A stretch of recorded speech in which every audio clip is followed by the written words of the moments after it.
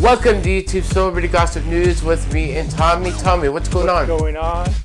Our flower department at my local grocery store I work at is gotten flowers in, so people will be planting flowers soon. And we're having really nice weather here. That's what's going on. Nice. No, that's good. That's good that your flower department got some nice flowers in, and that's some good weather going on here. Well, there, but here you get rainy weather, and even in the springtime. So that's what's going on here. Anyways, everyone, we have some news for you, and we got some stuff to cover. So let's get into it. Go to work, and here we go.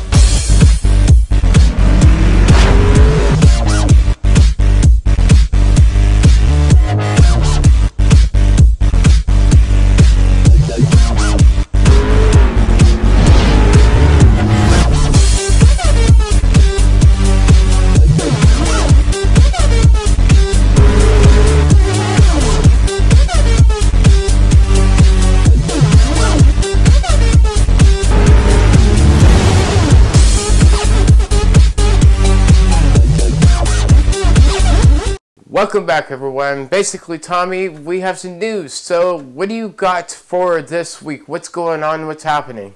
Okay, well, there's a YouTube channel called Bon Appétit, which also happens to be the name of a magazine too. So they also have a YouTube channel.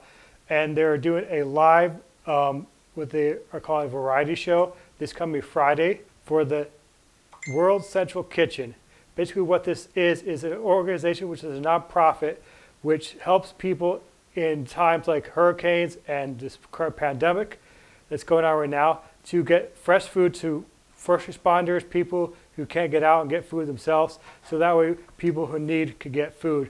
So that's what they're doing, the people at Bon Appetit. Sponsored by Bush's Beans.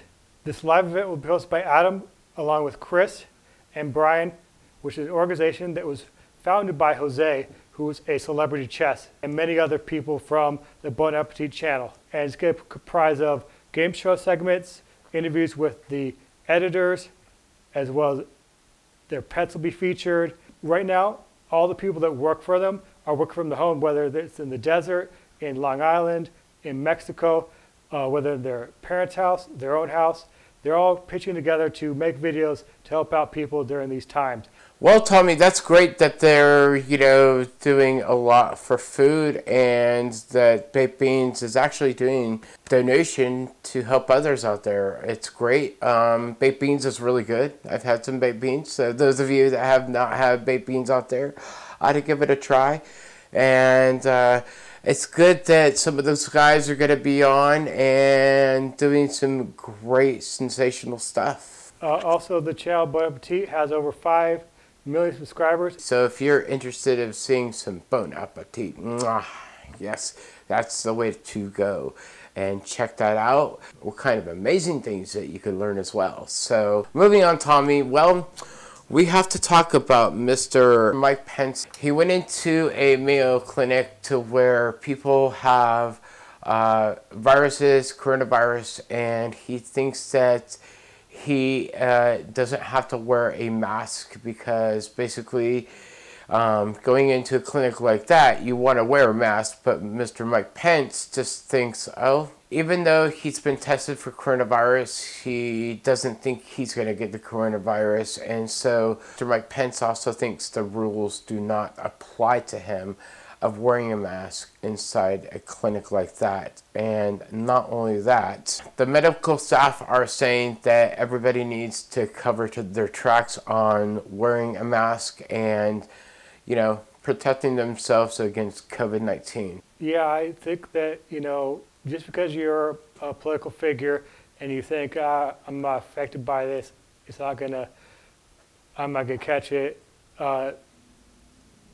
It doesn't matter who you are, because a virus is a virus and it doesn't have a mind of its own. In fact, viruses cannot survive without human or animal hosts. So the virus is not gonna go, oh, there's a vice president, so I'm just gonna skip him. No, it doesn't work that way. So I think he's setting a bad example for people that might look up to him in his home state, as well as any of his grandkids. Like, oh, Grandpa's not doing it, why should I do it? So I think he's a very poor example for people to look up to him, and for people in future scenarios are going to go, huh. You're right. A virus doesn't have a mind of its own and be like, oh, yeah, never mind. I'm not gonna hit the vice president. I'm just gonna do it. You know, go on to the next person. I mean, and you're right about another thing. He's not setting a good example for people out there that should be wearing a mask at the clinic and in other places besides the clinics. Yeah, and another thing is that also another thing about here too. Even if he's not wearing a mask, the type of mask that they were actually wearing, if they're not fitting correctly, the water droplets or just the air particles of the virus can still escape outside of it, and you could still catch it even if you're wearing a mask, but if it's not fitting properly, not covering your entire face. They've just that's been confirmed by real doctors out there. Right, exactly. So. That's it for this story. Is there anything else before we go, Tommy? Yes, I want to do a quick little thing here.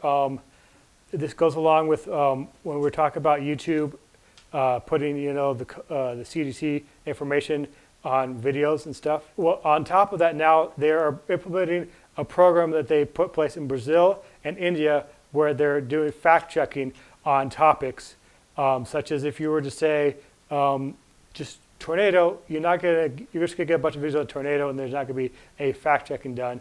But if you're more specific on the topic, like COVID-19, like how many people got sick in this state or that, then it will be put up to the factchecking.org, Washington Post fact checking, and anyone who's part of the international fact checking community can also be a part of this, who are certified and are part of that community. So basically, going forward, due to the coronavirus, also helping to get the right information out there, fact-checking things as it comes out, and in the future for other things, so that way people can get the right information as soon as possible and know that there's this reliable news source area where it will show right up where there's this news source that's been vetted and everything has been fact-checked. So that's just another way for them to combat misinformation with the coronavirus and future events that happen, so that way people can get real accurate information during a crisis or a natural disaster.